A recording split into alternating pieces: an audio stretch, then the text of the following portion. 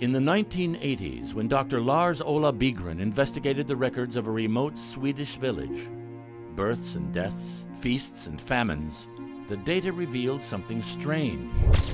Experiences or habits of the fathers appeared to be somehow physically inherited by the sons and grandsons and great-grandsons.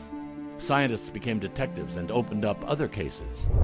The data from the Dutch Winter of Hunger and the Chinese famine in the wake of the Great Leap Forward revealed similar mystifying patterns.